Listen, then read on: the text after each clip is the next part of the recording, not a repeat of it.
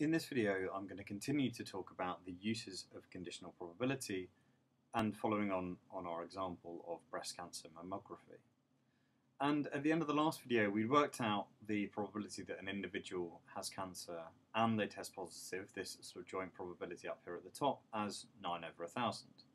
And we had pretty much worked out what is the marginal probability that an individual tests positive. So this is an individual lady who is drawn at random from a population of 40 to 50-year-old women.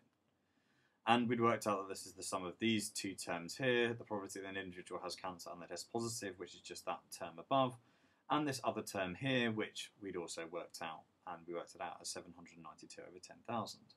And if we sum together these two terms, we get that this is equal to 882 over 10,000.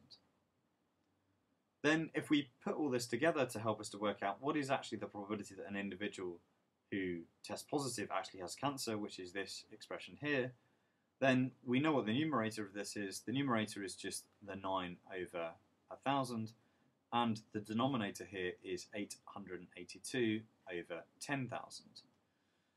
So if you were to put this into a calculator, you will get something which is approximately 0.1.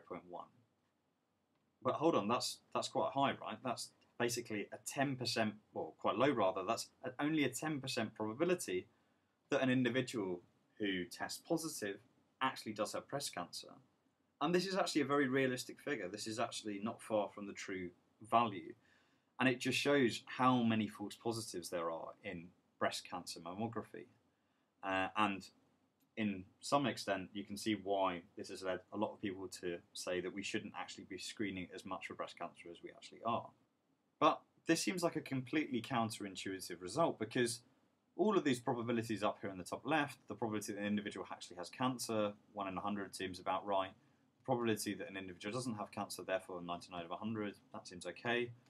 The probability that an individual tests positive, given that they actually have cancer, is 90%, so that's pretty good as well. The only thing that we're left with is what's the probability that an individual that doesn't have cancer, or what's the probability of them testing positive, and that's about 8%.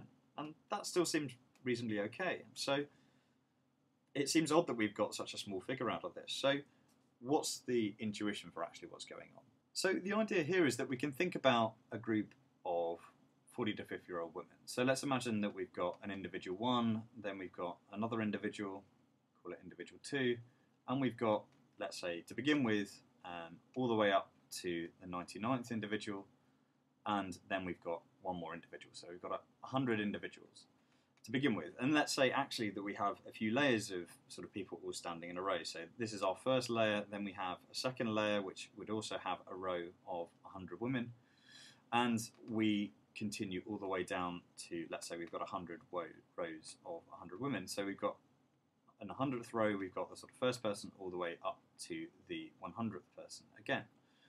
So these are all the women in our sort of hypothetical population, if you like. Let's now think about the proportions of these individuals that actually are likely to have cancer. So we know that the probability that a randomly chosen individual from this population actually having cancer is 1 in 100. And we can see easily enough that this basically corresponds, if I use a slightly different colour, this corresponds just to, for example, taking the final column of women. That's 1/100th of the women, right? So we can see straight away that the number of women that are likely to have cancer here is going to be roughly 100. So I'm going to say 100 is equal to the number of women, so the number that actually do have cancer.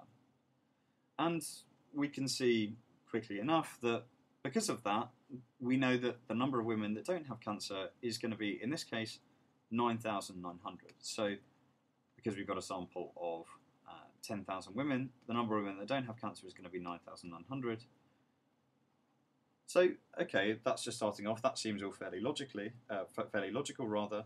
Let's now consider each of these subgroups. So firstly, thinking about the group that have cancer, what proportion of this group are likely to test positive? Well, we know that the proportion of individuals that do actually have cancer that test positive is roughly 90%. So we know that here, this is going to then imply that roughly something like 90 of these 100 women are going to be about the number of women who are positive, given that they actually have cancer. So that's 90 individuals. So that's a pretty good success rate within the group that actually do have cancer.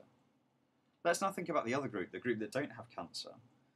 So for the group that don't have cancer, there is also this risk of false positive, and we know that that occurs roughly 8% of the time.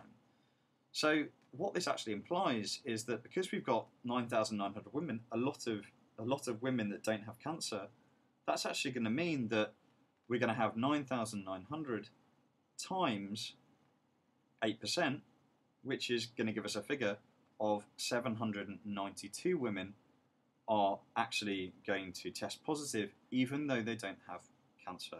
So these are all the sort of false positive results here.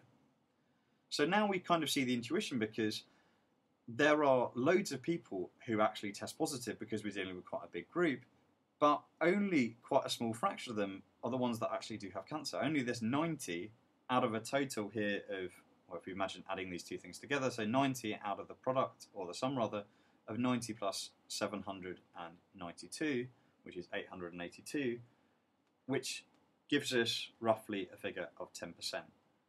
So the reason that we're actually getting such a high value is really due to the risk of false positive. So it's actually this probability up here that is causing this relatively low result in terms of the proportion of people that do actually have cancer, given that they've tested positive. So if we really wanted to tackle this sort of risk of, this relatively low percentage of women that actually do have cancer, given that they've tested positive, that probably tells us that if we can make improvements which reduce the risk of false positive, then it's going to be really sensitive to any significant reductions in this particular probability.